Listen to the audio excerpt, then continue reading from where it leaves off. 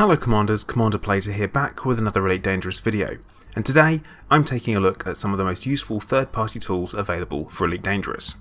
Of course, this is going to be a subjective list, and some of these tools will be PC exclusive, and if I miss any that you think are really helpful, leave a comment and let us know. I'm going to be including links to where to find all these different tools in the description. So the first tool I want to talk about is ED Engineer. Now this is only for PC players, but this, as the name suggests, is absolutely fantastic for engineering. It allows you to pin multiple materials and blueprints and basically put yourself together a shopping list. So I'm going to give you guys an example here. I want, for example at the moment, heavy duty hull reinforcement. So I'm going to favourite this one here, and then we're going to change this over so we are just looking at favourites, and this is kind of important. So here, as you can see, this is what I'm going to need for it. So I can basically put myself together a shopping list, which is pretty handy. So I'll get rid of these previous ones that I had, and we will go into your favourites. So there we go, favourites, and we can click on this and we can just add it to my shopping list like this. And say if I want 30 rolls, which sounds kind of reasonable, you can see down here at the bottom it knows I've got 28 core dynamic composites already. I need 20 compound shielding, and I'm going to need 20 tungsten as well. And over here on this side, it actually tells you where you get them from. So combat ships, high security, and mission rewards. Cool. Core dynamics, ship salvage, combat ships, pretty easy to get hold of that one. Tungsten and surface prospecting. Yes, SRV driving. But you can pin multiple blueprints at the same time, as well as you can put yourself together a shopping list. There is also a audible notice when you actually hit it, and it tells you when your favourite blueprint is ready as well, which is kind of handy. So yeah, ED Engineer, big fan of this. Again, link is in the description of where you can find this one. Inara.cz.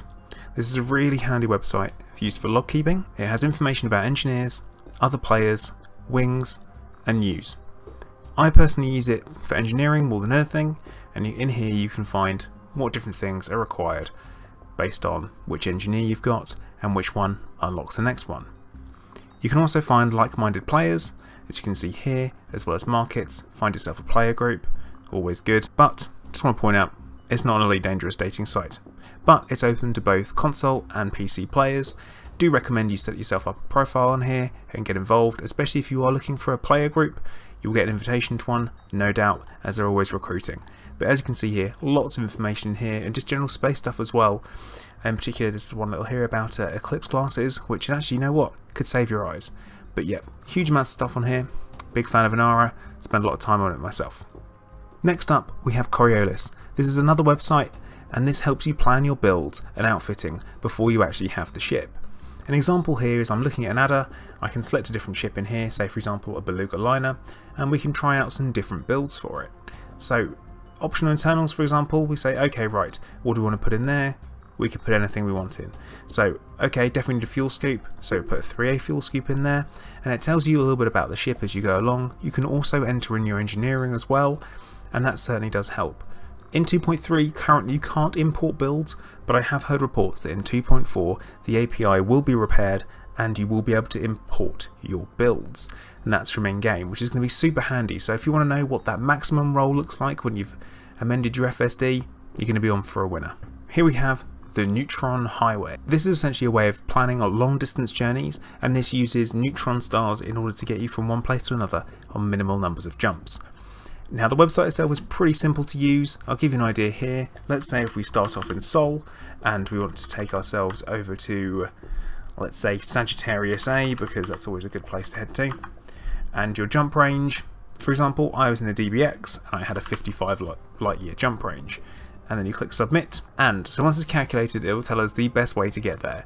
And I use this to get back from Sagittarius A when I was there, and as you can see here it tells you which one's got a neutron star, and it will let you jump from 1 to 1, and as you can see it's all high jumps. Now you can change the efficiency, and if you change the efficiency it does have some different effects on your plotting.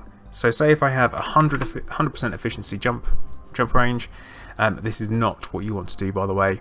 As you can see here, it blocks it up into 1000 light year jumps, or 1000 light year sections. This is not what you want to be doing because it doesn't tell you if there's a neutron star. It doesn't really help you much, but I have found that if you drop the efficiency down, it does start to become a little bit more useful. So once this one loads up, so there you go. It gives you a bit of a better idea. So say from Seoul, the first one we have to go to would be PSRJ 1752 to 806, and that's got a neutron star, and that will take us, jump us that far. Then we have to do another kind of jump, and then again, and so forth. And yeah, as I say, it gives you your full number of jumps that you're going to need, and you actually end up in 223 apparently if you want to go from Seoul to Sagittarius A on 80% efficiency. But this website is fantastic. It's spanch.co.uk, so it's worth checking out, especially for an explorer and you decide you want to come home quickly. Pretty handy. Also, worth bearing in mind, Neutron Highway, you can use it for Colonia and all those types of things as well. The final tool I want to talk about is Edison Surface Navigation Tool. Now if you're like me and you find the whole process of going through planetary coordinates a bit of a nightmare, then this one is 100% for you. Now what I want to talk about with it is how it works, how to use it. I'm not going to give you a full detailed description how to set it up. There will be a link in the description of this video with another video telling you how to do that, and that's by the publisher of this particular tool, and this is, say, made by one person, and they're doing a fantastic job of updating it, giving advice and stuff like that of how to get it set up, so definitely go check it out. Now as you can see, I've selected myself a latitude and longitude of 50, and I've input the planetary radius as well. Now that has been from the system map, so when you go into the system map you can have a look at the planet. I'll give you guys a quick look at that there. So this is the planet we're on here, so you select it, you go to your details, and as you can see I have put in the radius just there, and that's on the screen. Okay, so let's find ourselves our location. Now this works on OCR, which is essential the recognition of the text that's on screen, so it bases it all on that, and it works on screenshots. So you might have noticed there it just pops up and it says failure, and now it's working again, and that's because if you have the text over a planet, it doesn't always work depending on the colours because the tolerances aren't quite there, but that all depends on your setup and your HUD colour. But if you notice, it tells me the heading that I need to go to, so 46 degrees.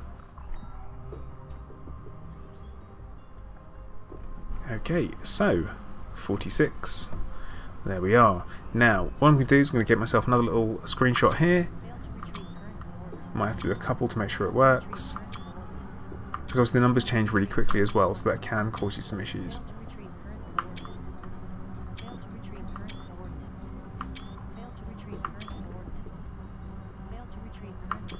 And you know, so I'm almost bang on my target now, so I'm basically on top of it, so that's absolutely perfect. And that's how it works. Pretty simple, very, very simple tool. Definitely needs some refinement, as I've already mentioned, because sometimes it can cause you some issues with regards to setting it up, and it doesn't always recognise what you've input either, so it is worth bearing that in mind. But all in all, a pretty handy tool indeed. So these were my top third-party tools.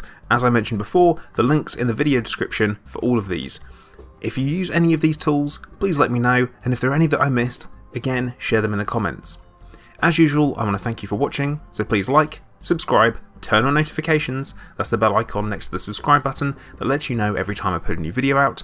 Also, please consider becoming a patron. It's a great way to help support the channel and help me to provide you with good quality content. Once again, thank you for watching. Commander Plater, out.